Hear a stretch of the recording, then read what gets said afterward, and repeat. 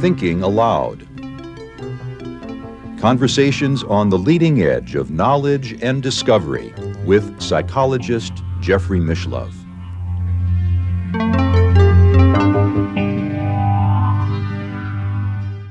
Hello and welcome. I'm Jeffrey Mishlove.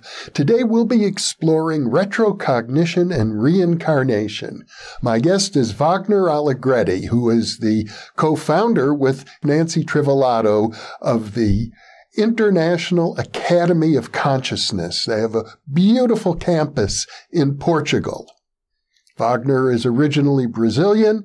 He is author of Retrocognitions, an investigation of the memories of past lives and the periods between lives. Welcome, Wagner. Thank you. It's a pleasure being here. It's a pleasure to be with you once again. It's very interesting to me how your work really began as an exploration of the out-of-body experience and the human energy, the subtle energy systems associated with out-of-body travel, but it led you into an investigation of reincarnation. Yes.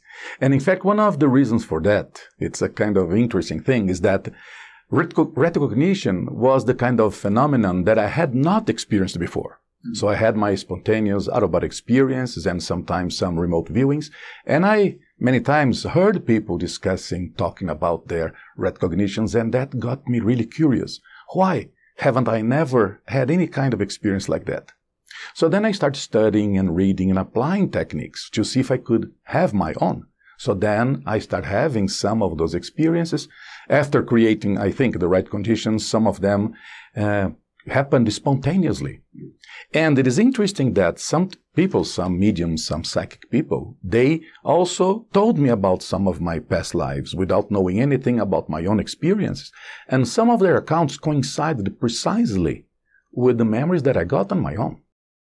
Well, you've already raised a very interesting point, which is the supposition, and I think in your case it's been proven out, that an adult human being, without resorting to past life therapy or hypnosis, is capable of accessing retrocognitive information, including past lives. Indeed, indeed.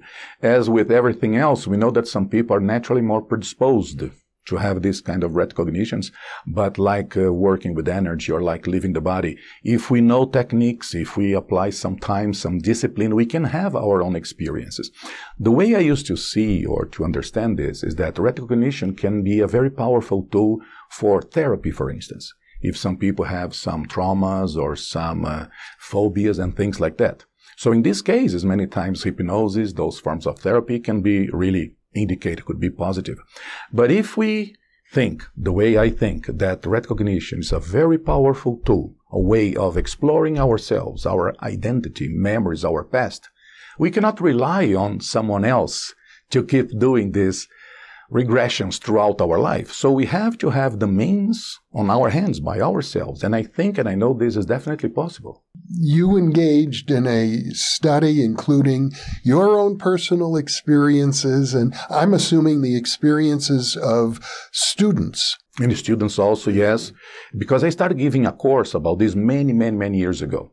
So people would come to learn the techniques, and many times they would share their own experiences. And I compiled a lot of those results. And friends discussing this, because I joined this kind of groups into the psych, the paranormal, spirituality, a long time ago. And it was very common for people to tell their stories. And then also, of course, many books where people discuss their own experiences. And I could start seeing like patterns, if you could classify different experiences. That's why one of the chapters in my book is exactly the classification of these retrocognitions. Like, for instance, some are spontaneous. Others are provoked by an external source, like the therapist. Some can be provoked by the person himself or herself. Some experiences are more emotional. Others are more intellectual, more of ideas. Some experiences are positive, even if it can be a little bit hard for a while. But some retrocognitions sometimes take the person out of a point of balance, so they can put a person confused for some time. So there are many different ways of classifying these experiences. And certainly I could see that some factors, natural factors, can predispose someone to retrocognitions, like the hypnagogic state, dreams, sleep. But some other factors that we can control can also facilitate retrocognitions, like even leaving the body. Because the memories that we have of past lives, they are not in our physical brain. The physical brain does not contain those memories because it didn't exist at the time. So these memories, they have to be somewhere else. And we think is basically the first level of access to them is our spiritual body, psychosoma, the astral body. So when we are out of the body in a normal OBE, it's much easier for us to access those memories. So provoking OBEs is one of the ways of facilitating those out-of-body experiences. Something else, when we were talking before about chakras, and we have these chakras in our head, these chakras are very important because they work like an interface between our power brain, the brain of this astral body, and the physical brain. But most of the people have these chakras not so well developed. I could even dare to say they are a little bit atrophied because of lack of use. So some techniques with energy, like velo, moving energy up and down, triggering by will, our vibrational state, they can make these chakras get more and more active. Let's define velo for our viewers, since you've used the term. We call it voluntary energy longitudinal oscillation. Translating this, by our will, we move energy up and down inside of our body.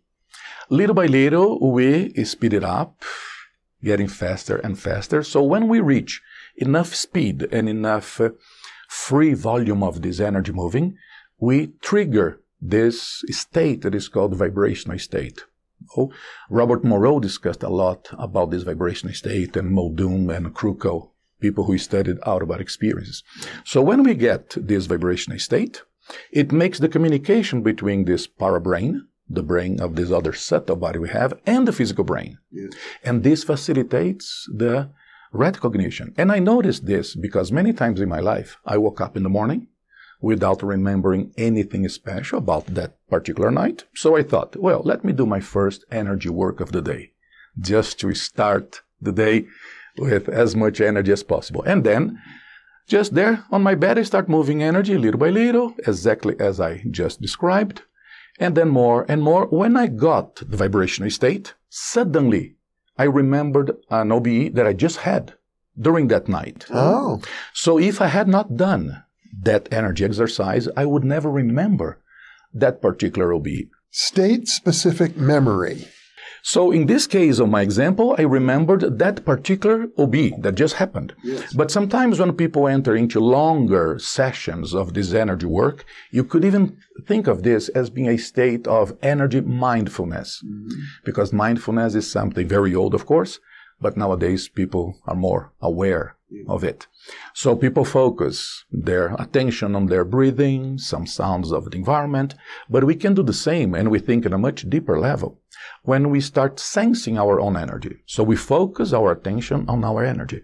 When you are moving your energies up and down, this absorbs your focus, your attention so much that many times helps you to create some, in lack of a better word, altered states of consciousness. But altered is a kind of loaded word, because sometimes when we say altered, people think it is by drugs, psilocybin or something like this. But no, the consciousness can have many different modes of functioning. So getting into the vibrational state, in fact, changes our state of consciousness. So this helps us to access deeper memories, memories that we don't usually access. And you're also very interested in it's sometimes called the intermission period, the state between incarnations. Yes. It is interesting because in my courses, when I teach about this, I say, look, we should try to remember our past lives, to know exactly what we should not be doing. We should not be repeating here now. And we should remember our last intermissive period, or the period between lives, to know what we should be doing here. Because many of us, when we were during that period, we were lucid, intelligent, we were, conscious enough to think about our past, to see what we need to learn, to develop, and we could plan the life we are having now. And this is a kind of planning that we don't do alone. We do with other people, people that we are going to meet, perhaps your future wife, perhaps your parents. So because our evolution doesn't happen, separate, isolated from others. So our life missions, in fact, they overlap. There is our particular individual life mission, but this has to be coherent with the life mission of people around of us. So when we remember these intermissive periods, many times we know what we trained for, what we planned, because this planning is not only writing in a kind of paper what we are going to do. The book of life. Exactly. But we are prepared for that. Yeah. And the analogy that I use in my courses, it's exactly like when NASA is preparing astronauts for the next space mission. Suppose when now, in a few years, when we go to Mars, yes, they have to get a big group of people, teach them a lot of theoretical things, but a lot of practical situations, simulating problems until they are ready enough to be put on that kind of challenge, is the same thing. Because I remember, and this is one of my most remarkable experience of recognition, I remember when I was in this period between lives, before the conception of this body, and I was thinking about about the life that I was about to start. Yes. I remember my state of mind. I had the vision of everything that I should do, the complexity of it, the challenges, and so many people involved. I had a kind of a little form of expectation, a little bit of anxiety with that, but not in the pathological sense, because I was seeing the complexity of so many people, so many resources.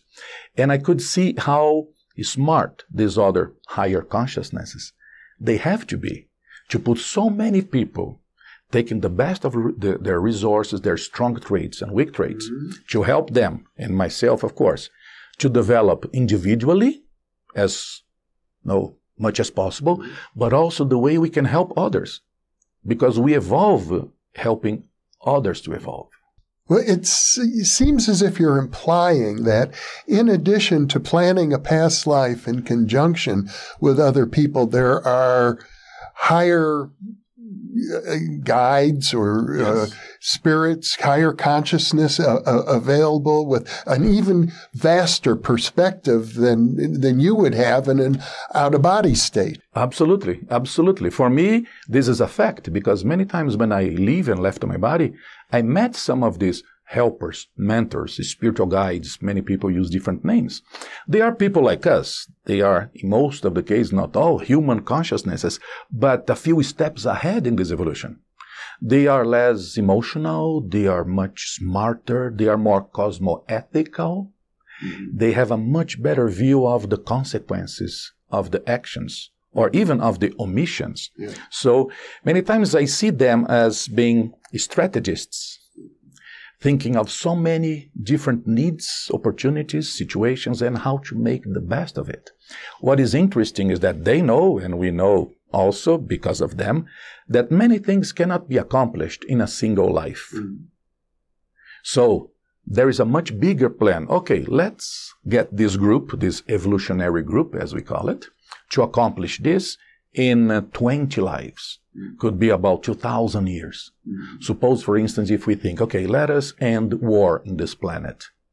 How many lifetimes would take? That might 100,000 years? Yeah, more than 20 lifetimes. Yes, exactly. Yeah. So in the case of my evolutionary group, the main point of this group life mission is to tell people, to clarify people, to help them to find by themselves they are not the physical body.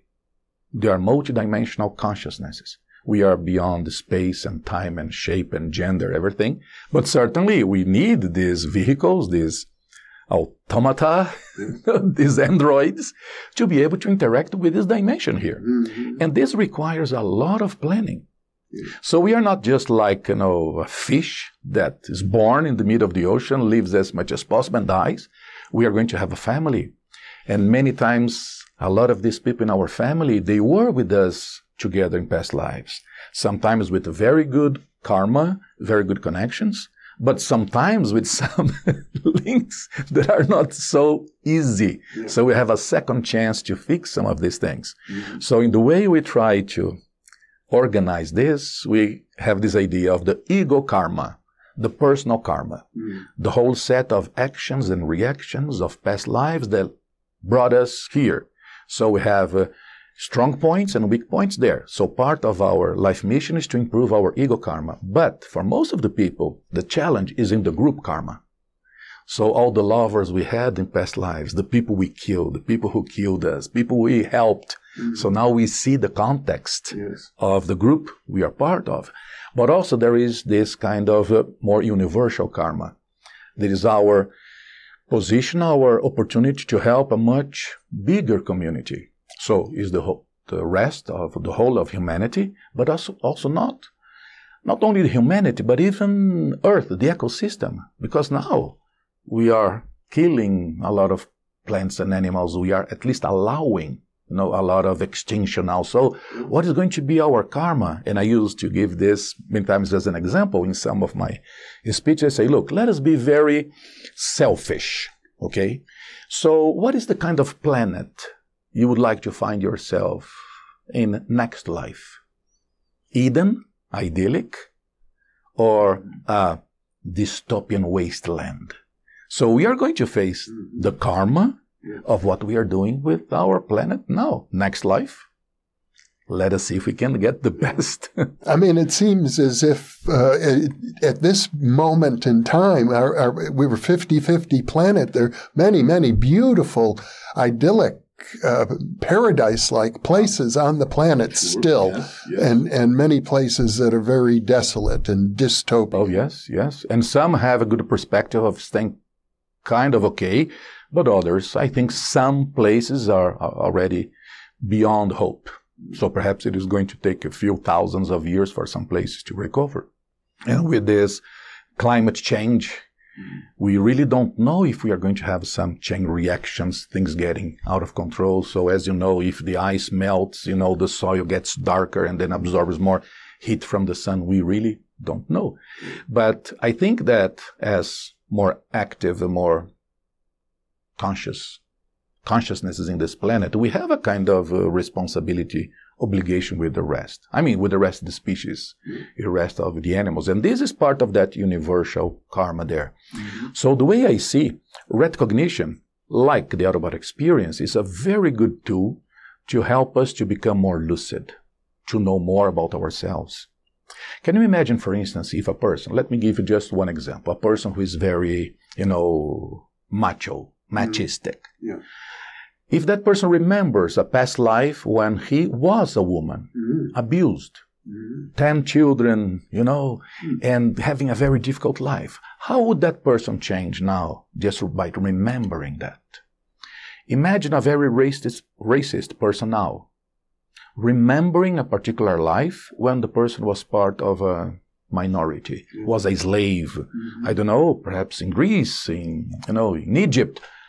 Now the person is going to see things differently.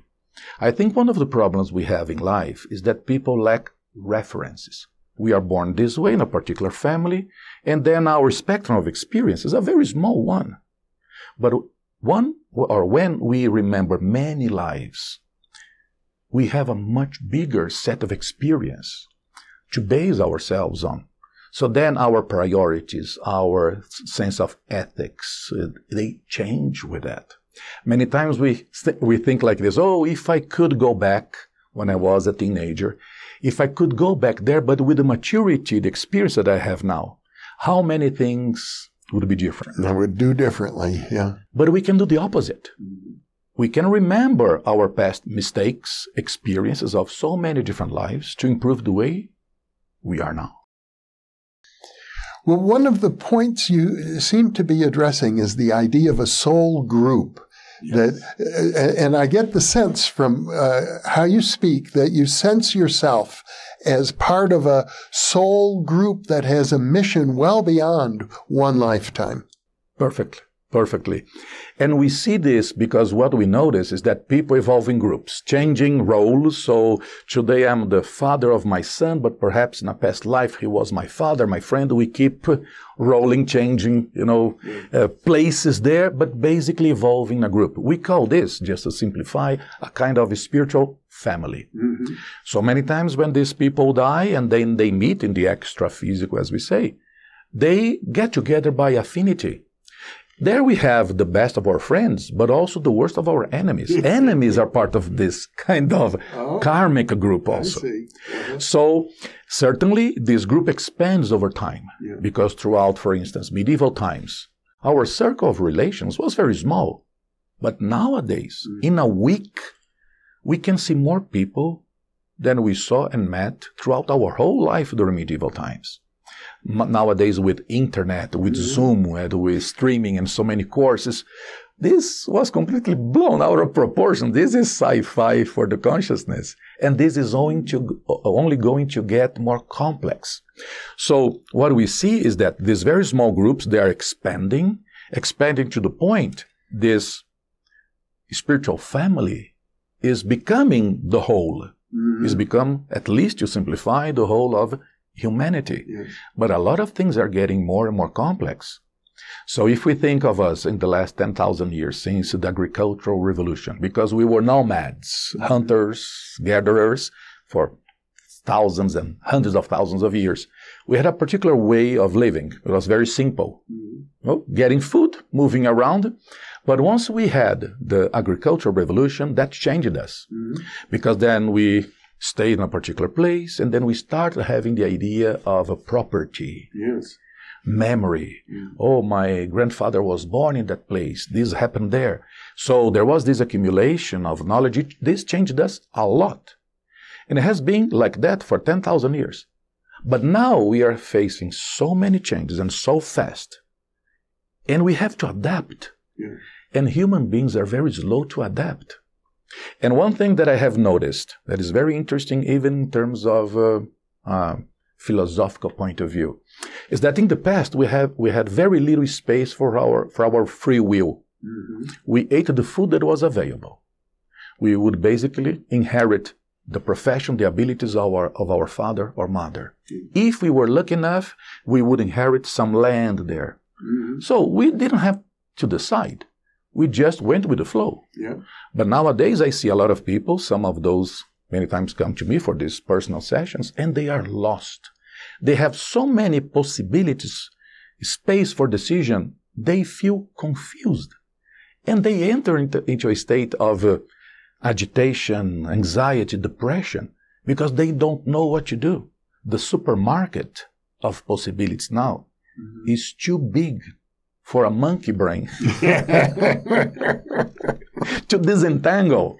And of course, there are professions that exist today that never existed. What you do, for example, is entirely unique. Exactly. And some professions, they disappeared completely. A shoemaker basically disappeared. A chimney cleaner, doesn't exist anymore. And now with AI, my goodness, let us see how adaptable we can be. I think there are levels of reality, and reality can be very different depending on which level you're focusing on. So at one level, the mystics will say, we are one with everything. I like that level. To me, that's sort of the foundation of reality, one with everything. But if we're talking reincarnation, that's a very different level. You're not one with everything. You're one with a particular sequence of lifetimes. Yes, there is this sense of identity. I think that deep down there, we are all connected. Perhaps we are just expressions of a different huge cosmic consciousness. But in practical terms, we are individuals. We have our own stories. We have memories of many lives. And this can go throughout many thousands of years. And we have this very strong sense of identity. And some models, some theories, they say that this bigger consciousness evolves through this individuation, this kind of personalized experience of so many different possibilities. Makes sense to me. Yes, because we can expand the spectrum of possibilities there. Yeah. One person is very creative, the other one is very analytical. One person, for instance, deals mostly with the physical body, and actually other one more with the intellect. Mm-hmm. And I think this diversity of manifestations is important to all of us. Mm-hmm. But for practical, pragmatic, uses, terms, I think that we are very much individualized. Mm-hmm. Because we see that when people die, they go to other dimensions and they are still basically the same person. I met my grandfather who died many years ago. He was a lot younger, looking younger, mm-hmm. different face, but the identity, the type of energy, the energy signature was exactly the same. And I could identify him. He remembered me. Mm-hmm. I met my son before he was conceived. And this is one of the most remarkable out-of-body experiences I had. I left my body when I was still living in São Paulo, Brazil. I went to the living room and I saw this toddler, this young boy there, smiling at me. And I thought, who is this guy? What this spirit entity doing here? Yeah. When I got closer to him, he opened his arm, like inviting me to hug him. Mm-hmm. I said, well, when I held him, hugged him, I felt a very strong sensation of knowing him, familiarity, love, affection. I thought, who is this guy? And then suddenly I got this kind of telepathy or this intuition that I was going to be his father. The surprise made me return to my body. And I woke up, sat there by the edge of the bed for a long time, thinking. I didn't say anything about that to my first wife, but I knew we were going to be parents. Mm-hmm. After a while, we got a confirmation that she was pregnant. And then I told her it's going to be a boy, he's going to be blonde, he's going to have this behavior, described a lot of things about him. So as he grew, I could see exactly him the way he was just before being conceived. I'm very interested in the hug that you had, because now you're out of your body, but I think the term that you use is parabody? Parabody, yes. Uh-huh. What happens is, when we go to other dimensions, sometimes we have our psychosome or parabody very dense, almost physical. In other experiences, we can be lighter, so there are many different dimensions. Sometimes you go to dimensions, they are almost like immaterial. Mm-hmm. And your psychosome or parabody has to be compatible with that. Yeah. But in that case, because I was close to my physical body, so it was a distance of a few yards from my bedroom there, and perhaps because I was very dense at the time, and that spirit who was going to become my son was already in the process of densifying, being ready, prepared to be born. Mm-hmm. So we were like compatible, so I could touch him, I could feel the hug. Mm-hmm. But sometimes when we leave the body, suppose you meet another consciousness who is much more subtle. Sometimes you can pass even your para arm through it, because it is in a slightly different dimension there. And this is, in fact, one of the most interesting things in terms of the OB. I'm very much intrigued by this idea of the dimensions, because there are so many different realities, and they coexist. Yeah. They interpenetrate themselves without interfering too much with each other. Mm-hmm. It's not only in terms of vibration or energy. There is some kind of different geometry also. Mm-hmm. Because sometimes I got out of my body and it was difficult to visually interpret what I was seeing. Because, for instance, perspective, parallax, all this visual interpretation that the brain does was different. The whole geometry is different. Yes, you see a road, it remains parallel all the time. Yeah. It doesn't converge. Mm-hmm. So it's different. So it's like a kid who is learning how to interpret senses and vision and distance. Many times we are outside of the body, learning how to adapt to those that we call para-perceptions, perceptions beyond the physical ones. You've also used the term, if I recall correctly, energy coupling. Energy coupling. That sometimes you may couple with another individual to the extent that you feel yourself being that person. And it doesn't mean it was a past life of yours. Exactly. This kind of energy coupling can happen many times spontaneously. Some people are very sensitive. They can get close to a person, and then after a while, they can feel anxious if the person is anxious. They can feel, for instance, a headache if the person has a headache or is prone to it. This can be done intentionally, because when you transmit energy to someone, the two auras, they can fuse for a while. That's the energy coupling or auric coupling. When we have this level of coupling, many times you can read the person. Physical sensations, a little bit about emotions of the person, but in some cases, like it happened to me, I got some level of access to the memories of that person. In some cases, I could confirm, because I described to the person, look, I saw a scene like this, and that, and the person describes, oh yes, this happened when I was very young. Sometimes some people told me, oh yes, this is one of the previous past lives that I had. Someone described exactly that same thing to me. But when I see this, I feel and I see them as being external to me. It's not my own memory. It's like you watch a movie, you see a lot of things, but you know those were not your own experiences. Yeah. There is a difference of quality, of identification there. But certainly, this is a very important thing, because many times people have, during their hypnagogic alpha state, some spontaneous images there, and they immediately assume those were retrocognitions. We have to be very careful with that, because we can read a book, we can watch a movie, and then we go to sleep, and our dreams might be influenced by those inputs that we had. So then what I say and have there in my book is, we have to wait, we have to be careful, we have to accumulate enough data, information to be sure we had that particular life. So I have some notes, my own, reports there of experiences that I had, but I still do not assume, don't take them as being past life recollections. I have there, experience to be confirmed.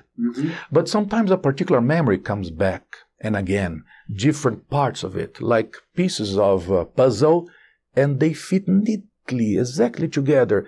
And then you can see more and more, and this thing is coherent. And many times explains a lot of things of your present life. You can find there the consciousness who is now your father, your spouse, your kid. You can see, this is why I have this particular trait, this behavior. So things match perfectly, but we have to be patient. I have seen a lot of people who have one single little fragmented experience, and they say, okay, I was there in Egypt, I was a pharaoh, whatever.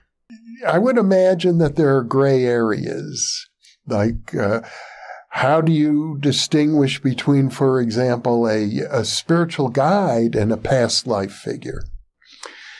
The spiritual guide is something that you perceive in the now. So I use this expression, retrocognition, to know something from the past. There is the simulcognition, to know, to be aware of the present moment. You are living now, a simulcognition. We are aware, perceiving, thinking about this. We are here now. You are here now, and we are sure of that, or we should. But also we can have precognition. We can know something before it happens. And I had a few of those. Very, very interesting.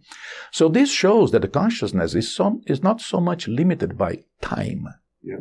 So when I perceive, I feel a helper, I feel, or a spiritual guide, I feel as something happening now. Many times it's like someone coming, entering, passing through the door. I know the person is here. You can talk, you can discuss things there. But when you have a retrocognition, it's basically remembering something. You don't change that. But some of our retrocognitions, they can be so full, they can be so thorough, so complete, that you feel almost like if you were having a time travel. Because instead of seeing things from the outside, because some of our retrocognitions are like this. You feel here and you are watching something like in a screen out of you. That's right. But sometimes you feel back immersed into that context. You can feel the pleasure, the pain, the thoughts, the emotions of that time. And we feel like if we were a kind of a double consciousness. The one, the real one, observing all of that. And the thoughts, the thought process of that time. It's almost like if you were possessing someone. But we know it was us. So some people, when they study retrocognitions, they think it's a real time travel. Yeah. What was the name of that movie? Christopher Reeves was Somewhere in Time. I don't know if you watched that movie. No, I don't. Christopher Reeves, Somewhere in Time. This is now almost 30 years old. But it was exactly a movie like that. Because that guy learned from a book how to provoke a retrocognition. So he dressed like people used to dress in the past. So he put a tape recorder there with a message to induce that state until he really felt himself in the past. But then he came back by the end. So not any didn't get lost. But it's very interesting, a very beautiful movie. With Jane Seymour, yes, so Somewhere in Time. I'll have to watch it. Yes. But of course, you've now raised a fascinating issue. I hope so. The issue of, I call it paranormal time travel. You don't need a machine. Yes. You can, your mind, the human mind in its vast infinity can go anywhere in time and space. Yes. It's true.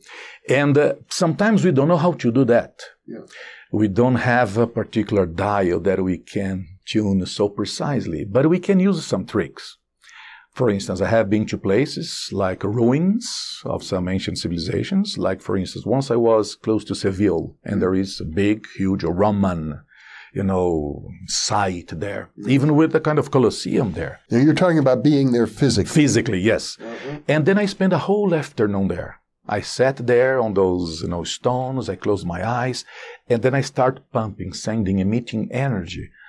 If you will, like tentacles connecting to everything. I was trying to do like a kind of psychometry of the place. And then what happens is that many times people have retrocognitions at that very moment. I didn't have at that moment. But when I went back to the hotel during the night, I had a retrocognition. So all those memories, they came back. So now, when you call them memories, what are you referring to? Memories of a past life, or one of my past lives there, because I was in the context. But sometimes people access a memory that is not theirs. Yes. Look, this is a memory of the place, of the space. But sometimes places can really trigger this. Do you know what is interesting? A very interesting experience. In one of our trips to Japan, Nancy and I were in Kyoto. And we like very much to walk around. We don't take taxis or the tube. We were exploring those little straight alleys, and we enter a very particular old part of the town there. Both of us stopped in a corner there, stayed there silent for a while. And then we continued walking, and then we talked to each other. Look, at that corner, I had this very strong perception of familiarity with that place. I saw a scene of us being here, and what happens is that she had the same thing. Same time, same place, the same corner. So many times this helps us to think, look, this is not only my imagination. Why this would happen only there, both of us? Because I could have this kind of impression in one place, Nancy could have this in some other place. And many times we had this. Once we were in a castle close to Madrid, a very beautiful city called Segovia. They have a beautiful castle there. Nancy and I had the same thing in the same room. Because you go passing through many different rooms in the castle there. In one of those, we had something later on. We asked each other, what did you feel in that room there? This, and that. Coincided completely with what I felt. So sometimes it's interesting that you access memories of others external to you, but sometimes they trigger also your own memories if you had experiences there before. Imagine, for instance, an archaeologist using this. And you told me that someone has done it. It's been done a few times. Yeah, I didn't know that. So I have to study this. Imagine if more people could do this. We know so little about some particular sites because there is lack of documents or artifacts. Imagine getting there a group of people tuning in, doing the auric or energy coupling there, and then you give people enough time, and then independently these people write what they perceive without influencing each other, And then you could see what is the common denominator of those experiences there. Well, I think that the conventional wisdom within the professional parapsychology community is that the clairvoyant or retrocognitive abilities at that level are very rare. Yeah. But I'm under the impression that you train so many people that this is a trainable ability. It could be much more widespread if there were more social support networks. Absolutely. And without torturing people, without waterboarding them, without getting people close to the brink, the limit of life and death. Mm-hmm. Yes, and the key for that is the energy work. Mm-hmm. Part of that is a little bit more obvious, like deep relaxation. Most of the people don't know how to relax. They do not relax or they take too long. Mm-hmm. So for you to go to a historical site, sometimes you just stay there, close your eyes, and you have to do a kind of abstraction from other distractions of your life, and then you tune in with time. You can do this quickly. Mm-hmm. But then the energy work is important there. And so, I would say even it's so easy. Mm-hmm. It would be much easier if we could start learning this very early in our life. Imagine if or when our society can start teaching, training young kids to do this. You get the kids, let us feel the energy of this beautiful tree. Mm-hmm. And this other one here. Oh, this big boulder, this rock here, let us feel. If we could grow with this. And let me tell you something that I think it is interesting. When you start studying retrocognitions and thinking all of this, you start thinking about your future lives. Mm-hmm. And then we think, am I able to plan my future life? Up to a certain point, we can do some level of preparation for that. So, for instance, within my possibilities, I think, look, if I can, one of the things I would like to have in my future life, because for me it doesn't matter which country I'm going to find myself in, money or not, really, I don't care about those things. But I would like very much to have both parents who are conscious projectors, people with OBs. Mm-hmm. Can you imagine if you are a toddler there in the morning, eating your cereal, and mom and dad are talking about their out-of-body experiences. Yes. Oh, I met grandpa, or I did this extra physical rescue, I went to this other planet, and we are there eating. People think kids are stupid. They are so smart. Suppose if we could grow already with this as something being natural, yes, we could create a completely different society with that. Our level of cosmoethics would be completely, absolutely different. Cosmoethics. Cosmoethics, a word that I love. Yeah. It communicates so much. It's a self-explanatory word. Mm-hmm. Because our sense of ethics is pretty much based on what?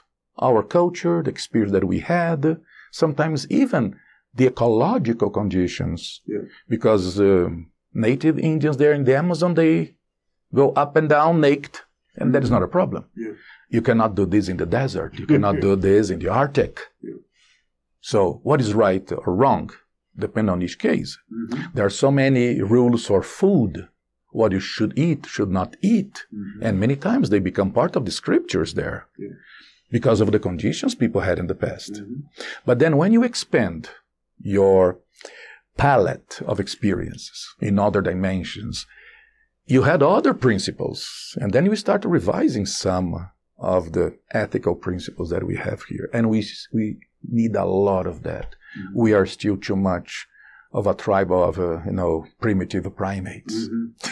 I don't know if our people like to hear that, but I think it's a little exercise of self-criticism. I mean, we're so embedded in human civilization with all of the technology around us.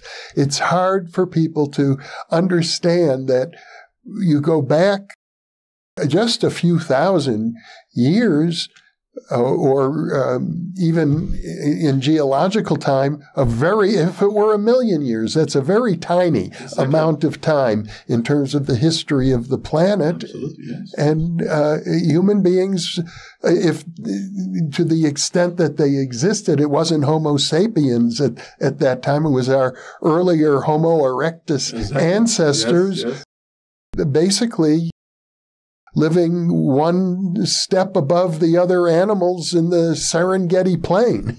Absolutely. Like the case of Lucy and, her kind, yes. Imagine remembering that time. I never had any kind of retrocognition that far in time, but I think it is possible.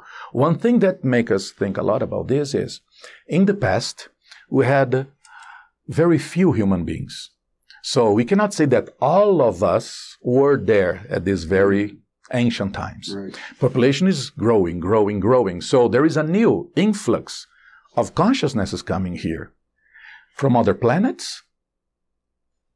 So some of us have been here since Lucy's time, but some have arrived here more recently. So even when we think of the overall karma with the planet, with the human civilization, some people are more involved. They have a much longer, how could they say, list. Now, what you're saying makes perfect sense to me, but how do you derive that knowledge? You mean in terms of consciousness coming from other planets? Yes. Yeah. Where does that information come to you from? Well, in part because many times I was outside of my body and I met those people who could call aliens. And they were very, very different from the way we are here. Yes. But in terms of the level of consciousness, lucidity, they were basically like us. So communicating, exchanging ideas, and they told the stories of being in other planets, and life was ending at those planets, so population was reducing even by natural reasons. So they were preparing to start to reincarnate here. So it's not so much like an invasion in the sense of the sci-fi movies that we see, but with their psychosoma, astral body, that para body, was compatible with the kind of genetics they had there. So they needed time to reconform, adjust their psychosoma or astral body to start having lives here like us. And this takes some time. And some of these people, they told me and told others, look, some of my people are already here in this planet, reincarnated. For a few decades, a few hundred years, earlier. But those that I met were in the process of reincarnating here. And as a deduction, even by what they say, we think, look, there is always a kind of a new influx. If we could use this expression, injection of new blood. This is good because this helps our society to have people with new ideas, new approaches. We don't know how much of Renaissance or the Industrial Revolution could be part of this. New ideas, new consciousnesses with new skills coming, helping us to get this, primate tribe a little bit higher and higher. Well, you were a scientist. You have an education in electrical engineering. Yes. You've done laboratory research. We've reported on the fascinating work you've done with the fMRI. Exactly. But if I were to try to verify what you just told me now about your conversations with alien beings while you are out of the body, I would have to basically take your training program so I could repeat it myself. Exactly. I'm very much in favor of any effort to try to find objective evidences for all of this. But some things are really, really difficult. Just as you said, how can I prove that I had these contacts with some of these alien extraphysical consciousnesses in their period between lives? Very difficult. Yeah. At least with the kind of technology we have nowadays. But as you just said, but we can help people to develop their abilities, to have these experiences. And once you have your own experience of that, we can talk about it. But we don't need to go that far. So far, we don't have any kind of technology that can prove people dream. We know that our brainwaves change, of course, but there is no machine to put in a video the kind of experience that is very internal, subjective, that we had with a dream. That's right. And even if this is kind of possible nowadays, for a long, long time, there was no way of proving dreams existed. But we could talk about, because most of the people dream. Yeah. So I cannot prove mine. You cannot prove yours. But we can talk about because we have the similar kind of experiences. Yes. I think we can do the same with out-of-body experiences. And what is interesting, many times, not so common, but it's possible, people have joint projections. People leave their bodies, they meet outside of the body, they return to their bodies, and they can check, they can confirm the experience they had. Yeah. That is more than just a dream. But certainly we know that is not a scientific proof. But even, look, to be a little bit simpler there is no way for us to prove love is real. There is no scientific proof of love. I challenge anyone to get a scientific proof of that. We rely on what people say, their reports. To even begin to do science on a term like love, you would need an operational definition. True, yes. We can show some change in our neurotransmitters when people say they are in love. You can show some change of the galvanic resistance of the skin, heartbeat, whatever. But people can have these same things under other conditions, other states. But then this love that we feel, we can't talk about it because most of the people feel or have felt love. It's a common experience that we can share. Out-of-body experiences can be even more objective than that. Because we can tell sometimes the same story. Two people leave the body, go to a different place, and return with the same story. Nancy and I have a kind of experiment that we ran many times with a computer, picking and presenting different images randomly out of an image bank of hundreds of images there. And a group of people in another room leaving the body, going there to see that. Nobody knows the image because we have a timer. We leave the room, lock the door. We have an independent person there, making sure nobody enters there. And then after 3 minutes, the computer puts there an image on the screen. And then in the other room, people will try to leave the body and go there. And we got so many interesting results there. Even with precognition. There was one particular session when one lady described a very nice dog with the ears up, with the tongue out. And when we checked, no image like that. But in the following session, the image was exactly like that. What is the probability of that? Of something so precise, so perfect. So if you think of the probability of any image that can be presented in a computer is 1 over how many billions of images. So that was a very interesting result. But we have to return to that. With COVID, with the pandemics, a lot of things stopped for a while. So what you're saying is that even though the training that you do, the out-of-body experiences, the energy work that you do involves a lot of subjective work, the goal is to find ways of objectively measuring and validating to the extent possible these experiences. If I succeed in my efforts to devise a kind of technology that can detect bioenergy, subtle energy, we can create a kind of a chamber, and people could leave the body, go there, and be detected by that. Perhaps that equipment is not going to tell the whole story, what the person thought and felt or saw, but at least can show, look, yes, something got inside of this chamber and then came back. We can even see when the person leaves, so perhaps some EEG, whatever. So I think this is something that is going to be, I think, feasible, possible, is still in this lifetime, or at least I hope so. Well, there have been efforts in the field of remote viewing. For example, there's such a thin line, it seems to me, between out-of-body experiences and remote viewing. Yes. But they are very different because I had both. Yes. Because when you have remote viewing, you only have the vision of that place. Because I had situations in which I saw a scene, a place, people moving, doing whatever, but I felt inside of my body. I was inside of my body, and in my mind's eye, I could see that. When you have an out-of-body experience, you feel detaching from the body. You go there. You are present there. You are in that place. But you are right. Many times, these both things, they overlap. The research I'm thinking of, I'm pretty sure quite a bit of it was done in China. I'm sure there have been some efforts in the U.S. to replicate. You have a target, a remote viewing target, and by the target you place some undeveloped, sealed photographic film. And you find in some of these studies that when the target is accurately described, the photographic film is also influenced. Ah, interesting.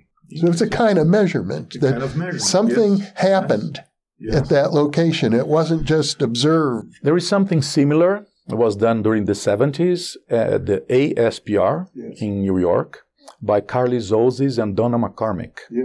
And this was done with Alexander Tanis. They had a kind of a coffin hanged there, from the ceiling with some coils just to absorb the vibrations of the trucks passing on the street there, with some kind of motion detector equipment there inside.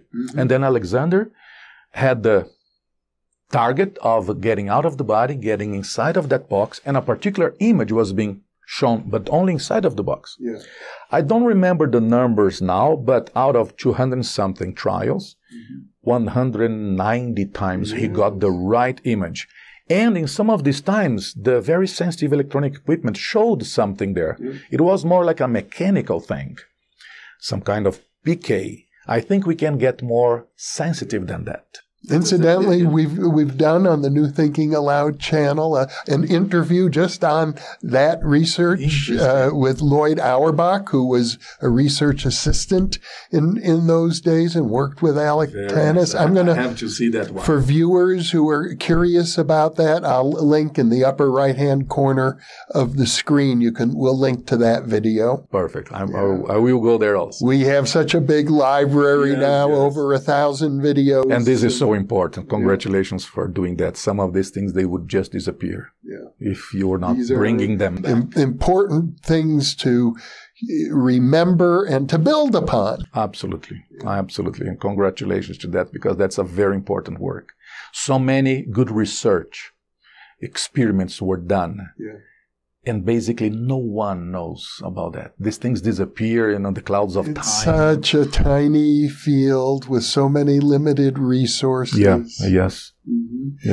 Well, Wagner, what a thrill to be with you, to learn about your work. I am so impressed with what you and Nancy have been doing. You spent decades building the International Academy of Consciousness, and you have brought to this work something that I began to study when I was a graduate student in parapsychology. My doctoral dissertation was about training psychic abilities. And so you are a trainer.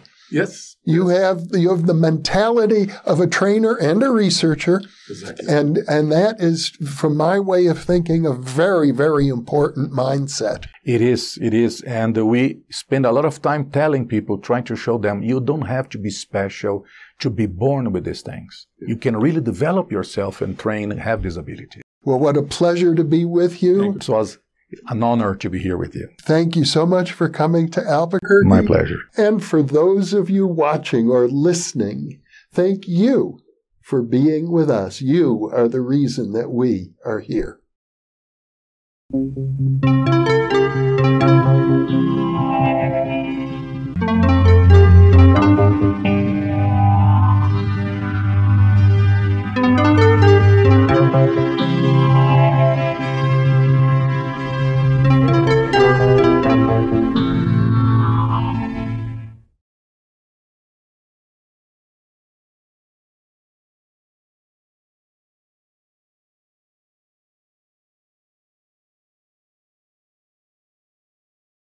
I imagine that by now, many of you already realize that in conjunction with White Crow Books, we've just launched the new Thinking Aloud Dialogues book imprint, and our first title is There Life After Death? We've just released issue number 2 of the New Thinking Aloud Quarterly Magazine. You can download a free copy at the New Thinking Aloud Foundation website, newthinkingaloud.org.